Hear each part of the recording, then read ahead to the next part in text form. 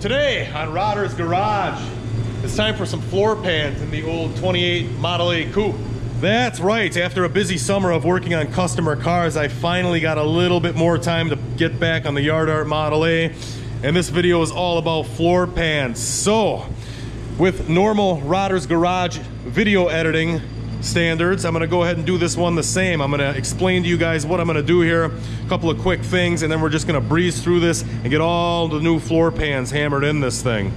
All right, so first things first, we're gonna start off here in the back. One thing I'm really surprised no one called me out on for when I patched up my quarter panels on this thing about a year ago at this point now, is the fact that the frame rail is actually sticking out beyond the body.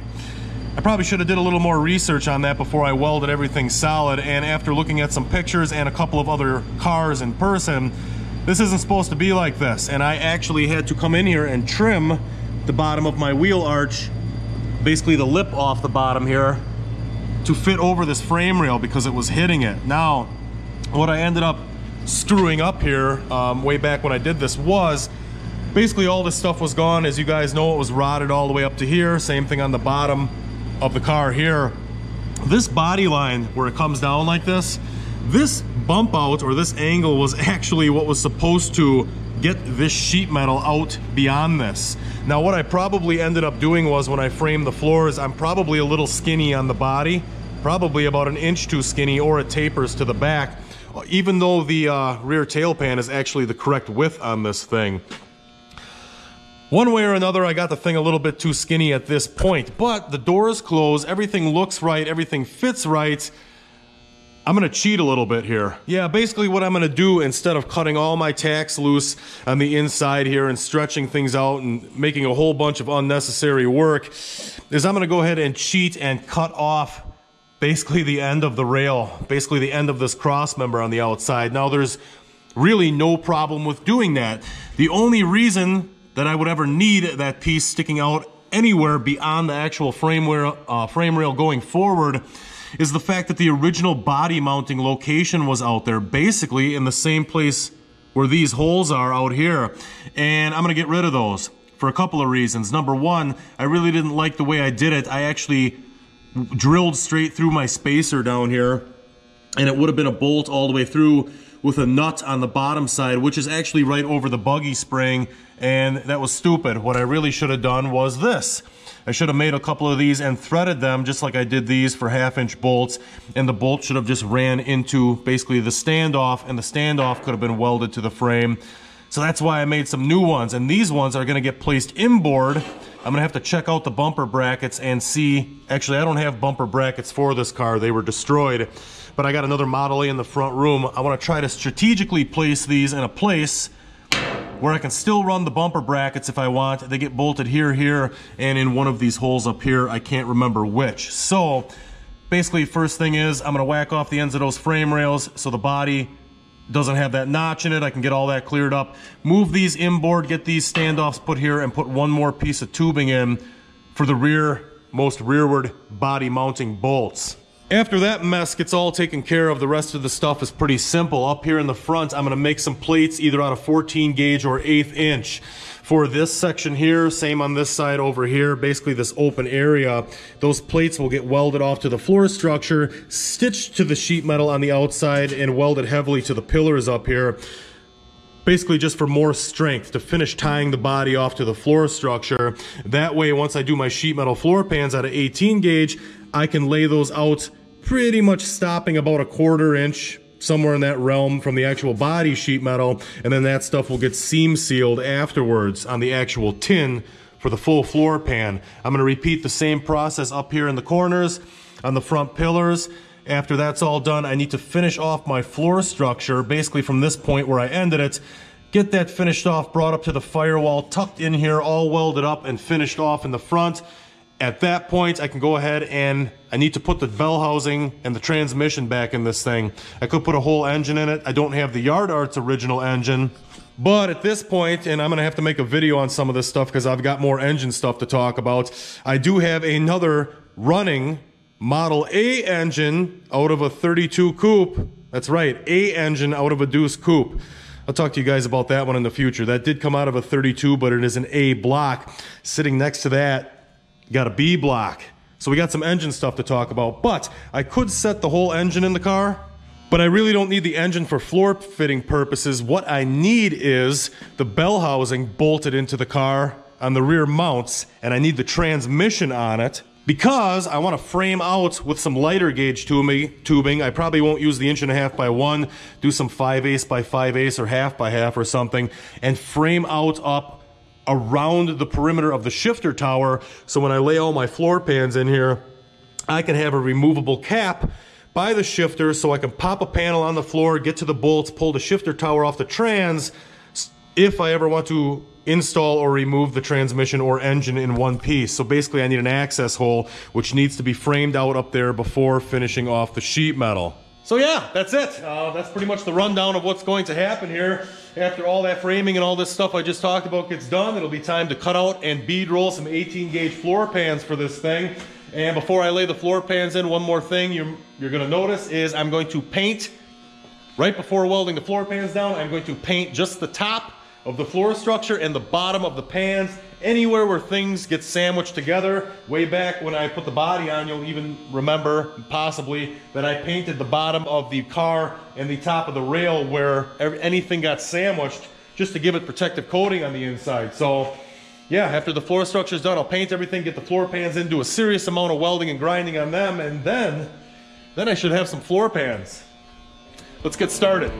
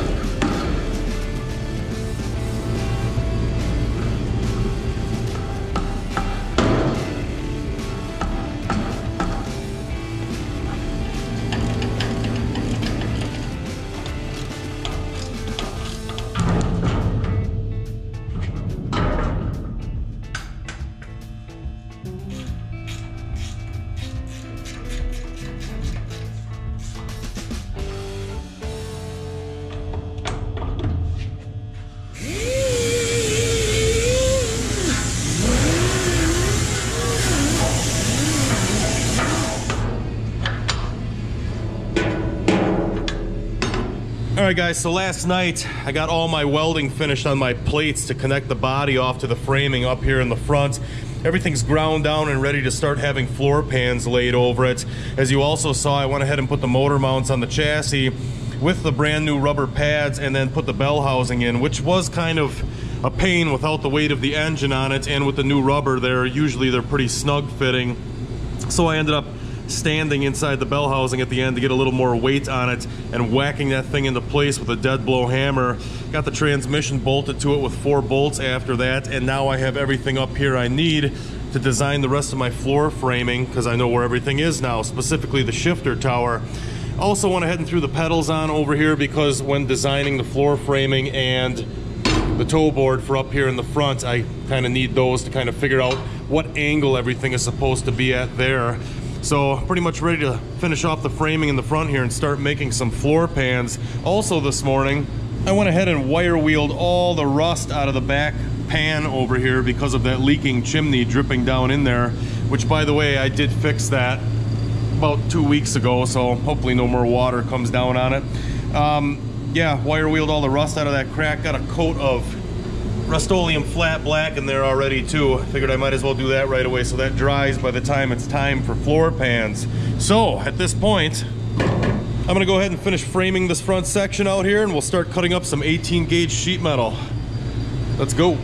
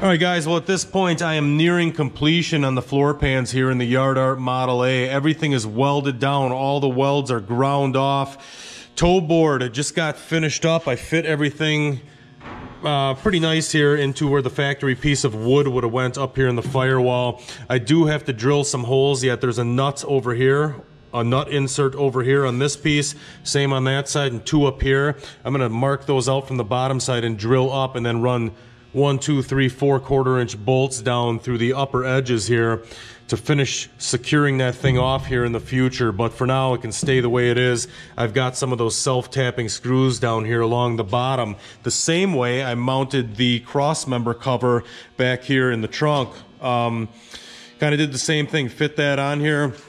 Did the Phillips screws drilled into the cross members. All of these screws are inside cross members, so none of them stick down visibly underneath the car. Also had a notch out on the sides here, a little bit for the body mounting bolts, 1 on each side. That turned out pretty nice. I like the way that looks here in the trunk. It could have been about a 1/2 inch shorter. I went a little bit too tall, not a big deal. And really making it removable, there's no reason for it. I could have welded that right into the floor pan system. The only reason you would ever have to remove that is if you wanted to take the U-bolts off the rear cross member without removing the body, but really, that's probably never going to happen. I just chose to make it removable. I think it turned out great like that. So everything's finished up from there all the way up to the front, toe boards in, and at this point in time I got 2 things left to do. That is make the shifter or the transmission cover or shifter tower area and the battery cover. This over here is where the battery goes in these. I need to make that cover and this cover. I'm going to put a little bit of a bead roll in them. And that's going to pretty much wrap up all the floor pan installation here. One thing I do have to do in the future yet is I'm going to weld the pan all the way across the rocker, basically, if you want to call that this on these cars. I'm going to weld this all the way across, jam to jam, and buff all that off with the grinder and make it flow as one piece and not have a seam here. The reason I didn't do them yet and the reason I'm not going to do them in this video is because this rocker actually fits this door really nice. The other side has a big gap in the back, and I think basically it's punted in on the bottom side. It's kind of folded under. I'm going to save that for another time. So yeah, going to jump onto these last 2 covers, and that's going to finish up the floor pans here. I am going to measure those out real quick, make a few marks, just quickly do it and get it over with, and I'm going to run back to the plasma table. I fired up the light in the back room. Because I had the plasma table on earlier, I'm just going to go ahead and blow those 2 panels out on the plasma table, clean them up, bead roll them, put a few screws in them, and that's going to complete this thing. Let's finish it up. 9 5/8 by 12 1/2.